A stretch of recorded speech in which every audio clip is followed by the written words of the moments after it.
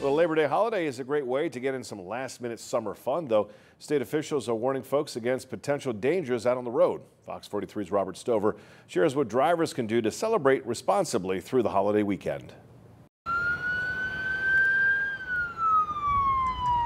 With Labor Day's unofficial end to summer, state officials are urging people to stay safe on the roads. Anytime you get behind the wheel during a busy holiday weekend like this, there is an increased risk that you're going to be sharing the road with impaired drivers. State police say people driving under the influence is one of the most common issues they see through holidays like this. Over last Labor Day weekend in 2022, our troopers made over 500 DUI arrests. PennDOT officials add driving under the influence can be a fatal mistake, with 6 deadly alcohol-related crashes over Labor Day weekend in 2022. These crashes involved impaired driving are completely 100% preventable. People can expect to see increased police presence on the roads this weekend. And if drivers are under the influence while driving under the influence comes with hundreds, if not thousands of dollars in fines, suspension of your driver's license, and potential jail time.